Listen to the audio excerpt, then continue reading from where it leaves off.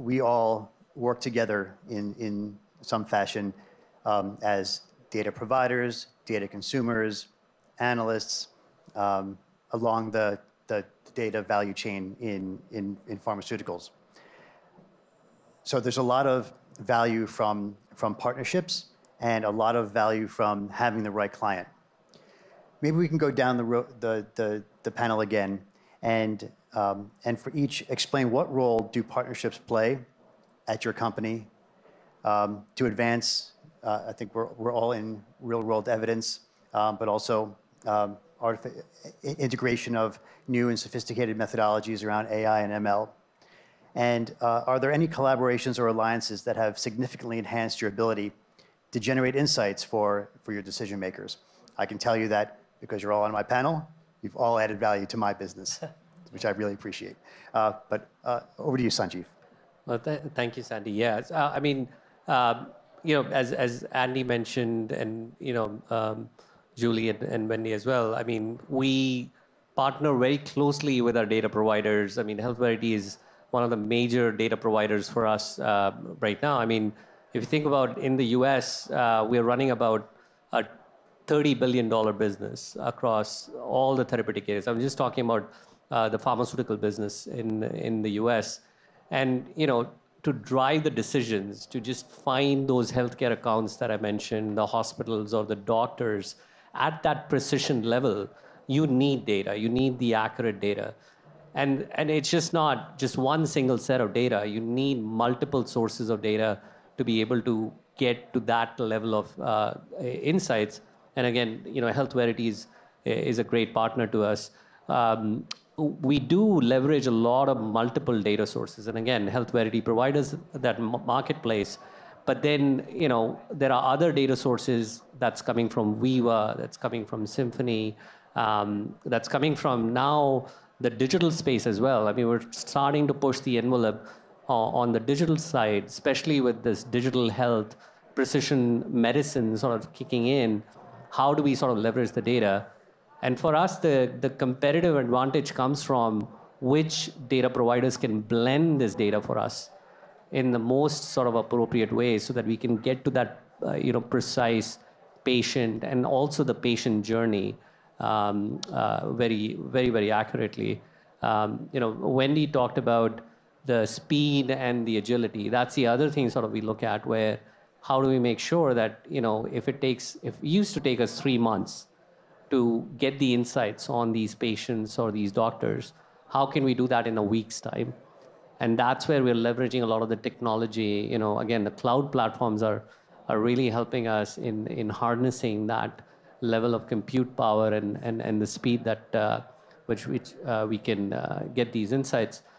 On the generative AI, I mean, we've heard a lot of conversations on AI and specifically around generative AI. I mean, my point of view is that pharmaceutical companies usually are laggards in this space. I mean, in adopting these technologies, and so we are seeing that. I mean, we are running about 100 proof of concepts right now in Johnson & Johnson related to generative AI. We haven't really seen that level of uptake, whether it's drug discovery or any kind of sort of commercial sales and marketing applications just yet. We also have a lot of skeptics in the space where, is it really going to work? So we're going through that hump, that uphill battle, if you will. I am optimistic that we'll cross that because I see a lot of potential in the generative AI use cases. But again, we're still in its infancy when it comes to generative AI. Great, thank you. Julia, what makes for a good data set or vendor to participate on the Earnest platform, and what makes for a good Earnest client? Yeah, absolutely. So obviously our business model really hinges on partnerships. We don't generate any data in-house for the most part, and so we are sourcing data from third-party companies. And when we think about high quality partnerships, obviously we're looking for data sets that in themselves are really high quality. So data sets that are attribute rich, that are low latency, that are just providing a lot of differentiated value to financial services that are covering a really broad range of products. So breadth of coverage really matters. But we're also looking for high quality partners in themselves. And so obviously healthcare data is really complicated, and we found that sometimes there are companies that have really excellent data but don't have strong data teams and understanding of their own data and the ability to kind of like collaboratively work together to generate the best product possible. So we're looking for generally like partners who have a high willingness to kind of collaboratively work on bringing to market a product that we think is going to really resonate. And so yeah, that's when we think about good partnerships. We're obviously looking for the best-in-class data sets, and then we're also looking for partners that are willing to build a really strong relationship in bringing those products to market. And then as it relates to good clients, obviously I think generally there's just a really wide range of levels of sophistication within the clients that we're working with. On the one hand, we have platform funds that have huge in-house data efforts and are really sophisticated, and they're really deep in the weeds of the data. We're learning a lot of things about the data from them because of their level of sophistication is so high. And that in a lot of ways can be a really great client. And then on the very opposite end of the spectrum, we have much smaller funds that might be very healthcare specific, don't have in-house data expertise, but have a very deep domain understanding. And we're learning a lot, getting a real pulse on what's most topical in the healthcare industry because they have really interesting investment theses and a really strong understanding of the landscape. And so that's also a great client. And so I think like what a strong client looks like, it really ranges from the less data sophisticated, smaller funds, but that have really interesting theses to the most sophisticated. Thank you. Wendy? What makes for a good data source for your regulatory grade real world evidence, and what makes for a good client? All clients are good clients. We're not going to turn away any clients, Sandy.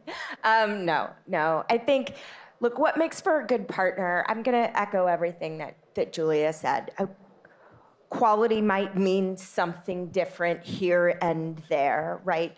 We need a good strategic fit in our business. Frankly, I don't need 8 different open claims data sets that have all of the same data, right? But I do have customers that are going to want both the very deep clinical data and something more broad. So I am looking to put a partner ecosystem together that is diverse, that provides the coverage and can go very deep when needed.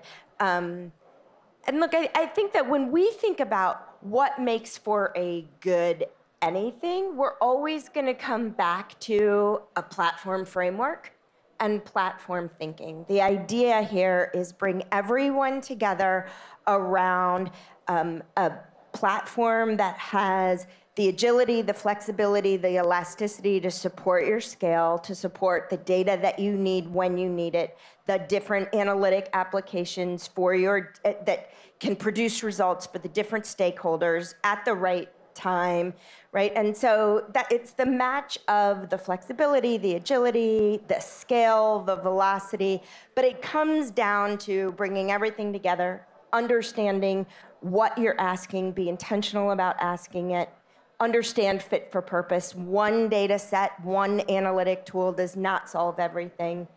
Just work together to solve it from there. Andrew? Sure.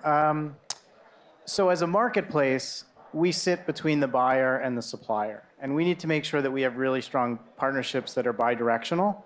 So in terms of the earlier question about 𝐒𝐞𝐫𝐢𝐞𝐬, our role is to develop the most sophisticated relationships and partnerships with the data owners who are going to be licensing data through the platform and allowing that synthesis to take place, the synchronization of the data, because the rising tide for each data provider makes everybody's data ultimately more valuable.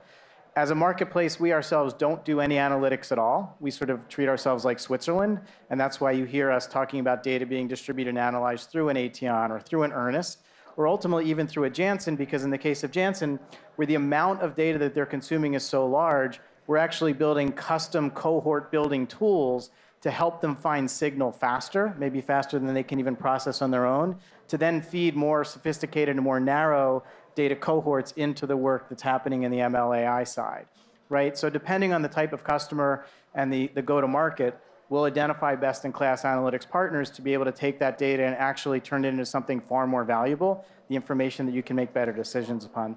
That's how we think about it, Sandy.